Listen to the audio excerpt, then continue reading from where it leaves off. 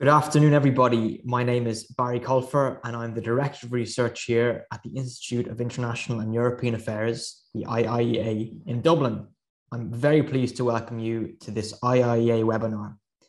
We're delighted to be joined today by Ivailo Kalfin, Executive Director of Eurofound, who has been generous enough to take time out of his schedule to speak with us. Eurofound is, of course, based here in Dublin.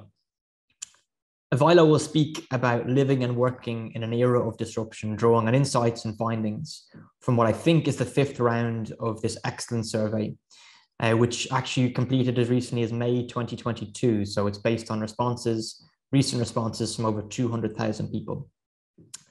So this up-to-date data will give valuable insights into how living and working conditions have changed and will reflect on key challenges for policymakers, as we will hear. Mr. Kalfin will speak to us for about 20 minutes or so, and then we will go to questions and answers with you, our audience. As always, you'll be able to join the discussion using the Q&A function on Zoom, which you should see on your screens. Please feel free to send your questions in throughout the session as they occur to you. And we'll come to as many of them as possible once Ivailo has finished his presentation. A reminder that today's presentation and Q&A are both on the record. Please also feel free to join the discussion on Twitter using the handle @IIEA. I'll now very briefly introduce Ivailo before handing the floor over to him. So Ivailo Kalfin joined Eurofound as Executive Director on the 1st of June 2021. So congratulations on your first anniversary plus a month, Ivailo. He was previously the Director of the Economics and International Relations Institute in Sofia. And prior to this, Mr. Kalfin served on 2 occasions as Bulgaria's Deputy Prime Minister, 2005-2009 and 2014-2016, as well as Minister of Foreign Affairs, 2005-2009, and Minister of Labour and Social Policy from 2014-2016. Ivailo, it's a great pleasure, and I'll hand you the floor for 20 minutes. Thank you very much, Barry, and I would start by thanking IIEA for the invitation. I mean, to be part of this excellent line of speakers in the webinars of IIEA is an honor for me, and thank you very much for all those that spare some of their time to watch our webinar today, because I hope that these issues are going to be interesting. At least I'm going to try to make as informative as possible my 20 minutes. Maybe starting with a few sentences on Eurofound and the particular survey. As you mentioned, Barry, Eurofound is the only EU agency which is based in Ireland, but this is also the oldest EU agency. It has been founded back in 1975. And for all these 47 years now, we are studying, we are making research on employment, working conditions, social policies, balance between working and private life. And this research appears as relevant today as it has been 47 years ago. And I'm very happy that lots of our research is taken by our stakeholders. So we are a tripartite agency, which means that we are governed by the governments, employers and workers from all EU member states. So we are providing research. We have about 30 to 40 publications per year. We have at any time 50 subjects under research in the pipeline. And we are very happy that lots of our research pop up in different other academic editions or in policy documents or in different parts where our stakeholders are taking them. This particular survey that I'm going to present is something we started at the beginning of the lockdown. So it was spring, actually April 2020. When the lockdown started, when the economy started closing down, and when we wanted to see what happens and what is the effect on working and on living and how people feel with this huge stress that we had at the beginning of the COVID-19 crisis. So my colleagues then started an e-based survey based on the social media, but in every member state we are very selective in terms of gender, age groups, etc., etc. So we don't call it representative because certainly we don't reach people and groups that are not using social media. But so far we have more than 200,000 answers and replies. So I would say this is very, very realistic and very good information that, that could be used. I think we are the only ones in the EU that have started back 2 years back, and we have already the 5th wave of this survey going on the train and asking people about their opinions. Many of these people keep responding every 6 months to us, so we can see a little bit also the trends of what is happening in the working and living conditions. And this 5th survey that was just published, you can find it on our webpage, shows very interesting trends. So I'll try to take the flavor of these trends. I mean, the most interesting, the most important things to take home. But if you go into the figures, this is going to give you much more information. Trying to make it more informative, I'm going to use slides and graphs. I think visually they sometimes present better than words what we are doing. But again, you're very welcome to go to the Eurofound's website and see more details on that. So if we can start the presentation with the first slide, and next one, please. I mean, the first graph we have. This is a graph showing how many people lost their jobs during the lockdowns and the pandemic. So you see we have 3 stop points: spring 2020, 2021, and 2022. By the way, in between, in the autumn of 2020 and 2021, we also had surveys. So we practically have 5 surveys that 5 surveys that go on that. So what we see is that in terms of job retention, the situation is extremely different in the different EU member countries. You're going to see the usual suspected countries like Greece, Spain, Cyprus losing most of the jobs, and this was after 1 year of lockdown. On the other side of the graph, you have countries like Netherlands, Luxembourg that lost a few of them. You can see that Ireland is kind of part of the first group of countries where, despite the measures that have been taken, especially after the first year of the lockdowns, there were quite a lot of job losses. So this is to tell you that the situation in terms of job retention was very different in the different member states. Now, next slide, please. Here we see what is the location of work across the 3 survey rounds, where people work from home entirely, from the office or the workplace entirely, or a hybrid working. If we have been speaking before this survey, I would say that teleworking is here to stay, and I'm still confident in that. Because you have very clear signs of interest from the workers, from the employers, and from the governments that teleworking or hybrid working, which is combining working from the office with working from distance remotely, is going to stay. Everybody wants this. Everybody likes this. At the same time, there are some drawbacks. One of them is the hassle it creates mostly to the management. So what we see now in the last survey is that many of the employers are asking the workers to go back to the office when the lockdown ends. Still, we have a substantially higher percentage of people working from other places remotely compared to the pre-COVID situation, where we had 3 to 5% of the workers. Now we have about 30% of the workers working either entirely remotely or in a hybrid way. But this is still much less than the potential, and we see a trend of decreasing. So now we have this movement back of the pendulum.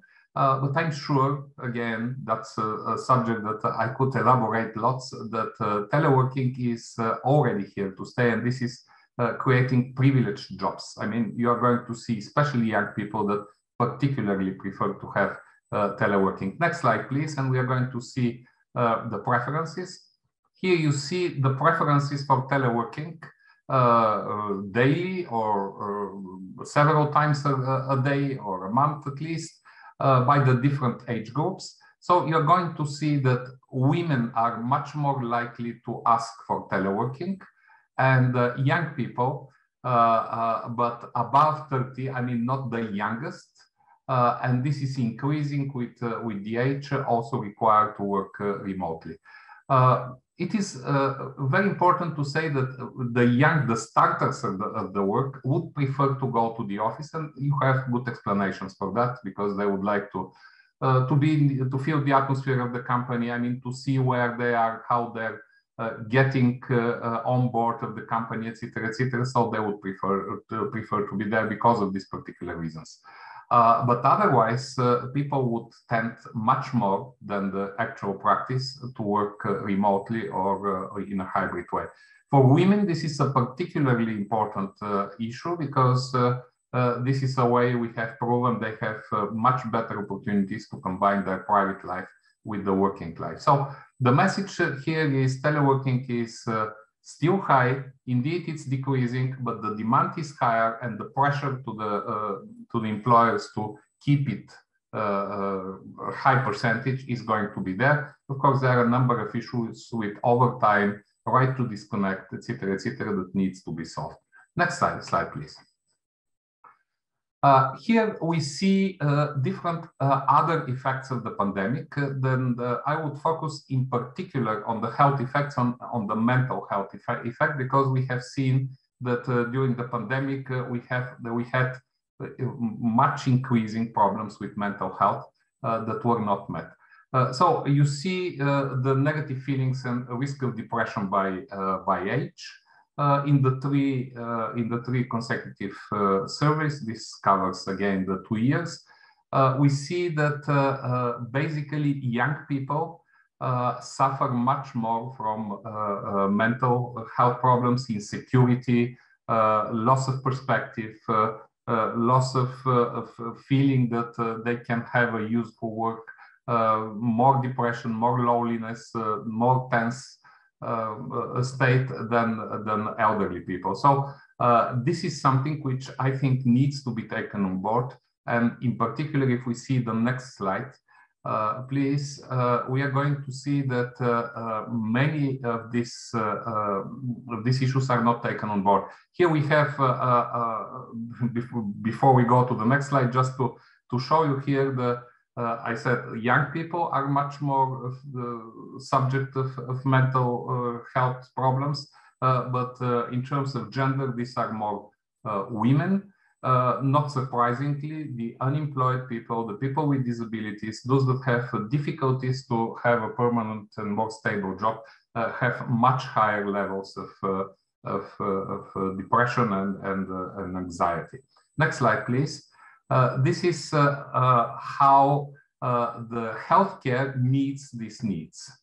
And we see that practically, despite the fact that there is an improvement of the healthcare services that are provided, this is not only for mental health, but for all health needs. Still, there is a very high percentage, especially in some member states, of unmet health needs by the medical system, by the health system, and also this is a very serious issue that needs to be addressed. Again, if you look at the case of Ireland, again there is an improvement for 1 year, but still there is a too high percentage of unmet medical needs. Next slide, please. This is what type of medical needs we are talking about, and this is the hospital specialist care, which is clearly the leading one. But I would also point in particular the preventive screening or test, because the prevention, if the prevention suffers, then we create a number of additional problems afterwards, and it is much more expensive for the society to deal with the problems. And I would also point to the mental health care. I mean, what I also mentioned, because we have seen tremendously increased levels of stress during the lockdowns and during the pandemic. And the mental health needs are still very high, and the unmet needs are still very high, again, despite a slight improvement. Next slide, please. This is the situation by age in mental health, and we see that the most serious situation is with young people, 18 to 24. These are the people that are either students or entering the job market with all the insecurities. And you can imagine that if they have a difficult start, then it's going to take time for many of them to go to the normal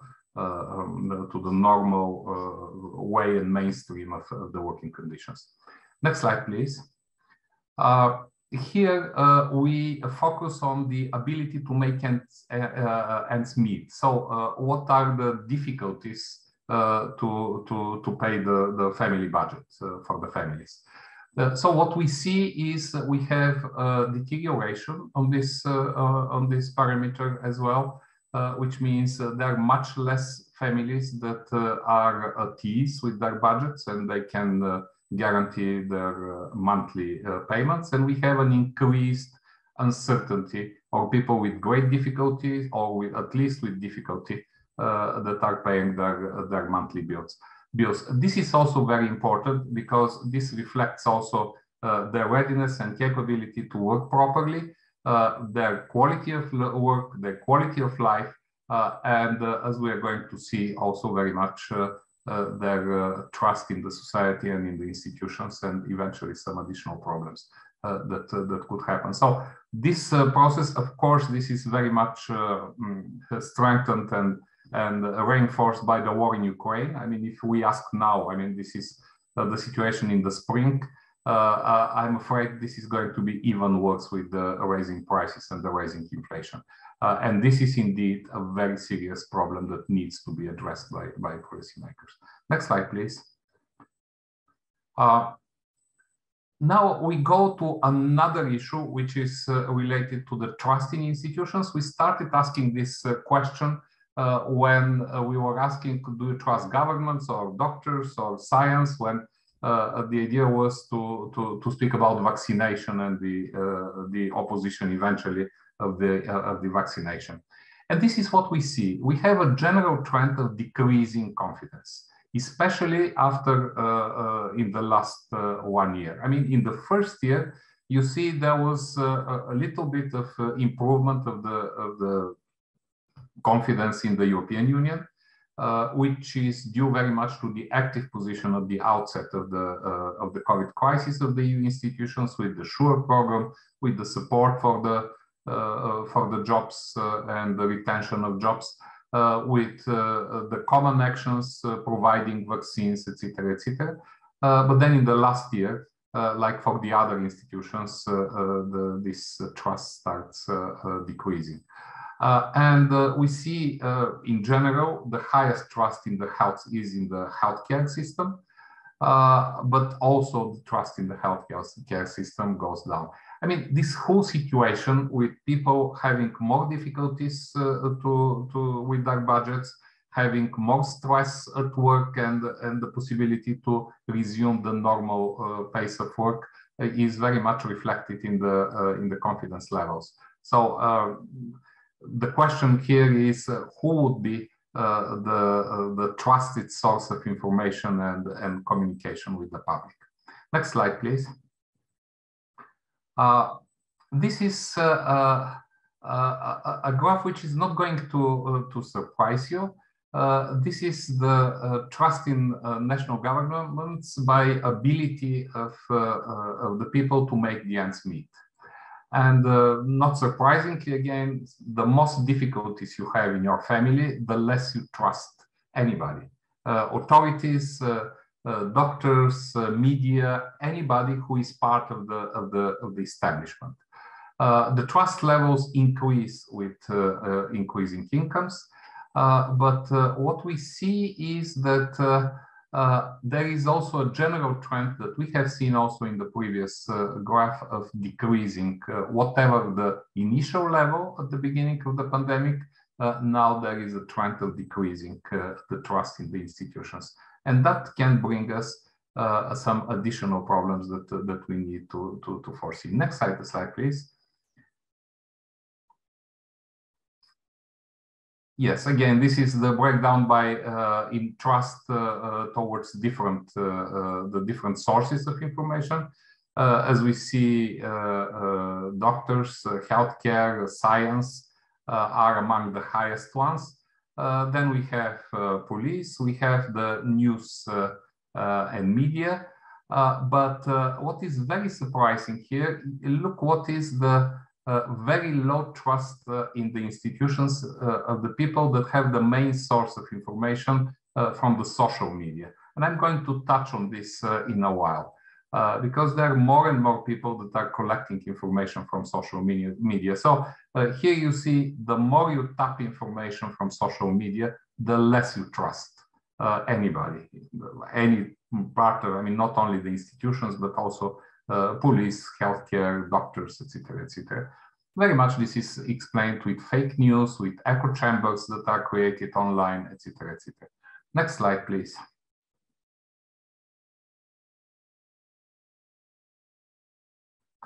Thanks a lot. This is a particular zoom on Ireland and the situation in Ireland.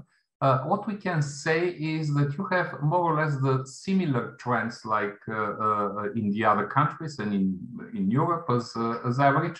But what is characteristic for Ireland is that you have higher levels of trust to government, institutions, and the EU compared to other countries. So Ireland stays even at one point, it stays the first among all EU 27 member states in terms of trust in national government and EU institutions.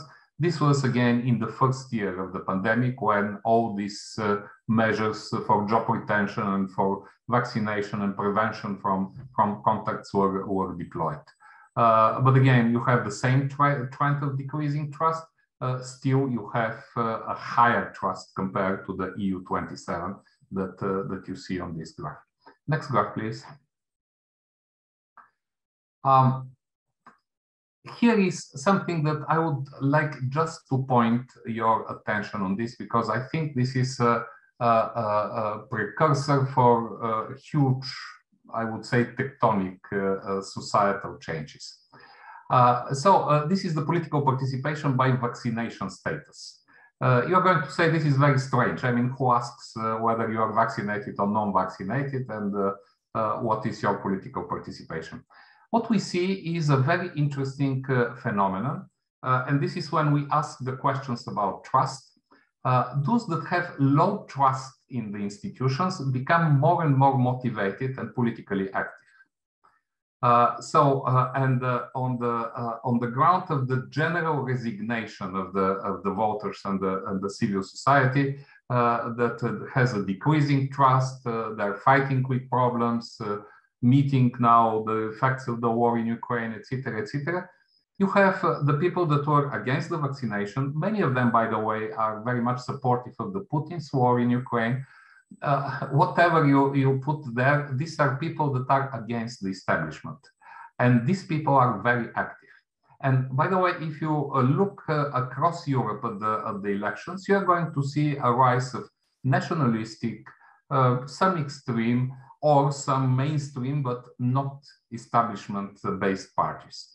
And this is a very clear and very obvious trend there. So you have a motivation and activization of people that don't trust anybody, and that these people base their information and their motivation on the social media and on the different social media. And if I were to take decisions about political processes, I would watch very carefully this group of people. Some of them are absolutely misled by false information, by disinformation. Some of them find a way to fight against the establishment, and the first step is to go very actively to elections and have sometimes very strange, unexpected results. I mean, not to mention Brexit referendum, the Trump elections in the US, or I could give many other examples across Europe. Next slide, please. This was the last one. So this is a very quick, I mean, trying to squeeze into the time overview of the findings. Again, how people feel and how people react to the crisis 2 years after the beginning of the lockdowns. And by the way, we see that there is an increased wave. So we are going to see how we would react towards the end of this year. These are processes. What we show, this is not a picture, but this is a process. And this process is developing. And I think that these issues have to be taken very seriously into consideration. And I would mention once again the need to assure more conditions and better provisions for teleworking, for remote working, special attention to women and to very young people, special attention to mental health, which is a problem, but health as a whole, and watching these developments that happen in the society with the decreasing trust in institutions and active motivation to vote anti-establishment, very much fueled by the social media. Thank you very much, Barry.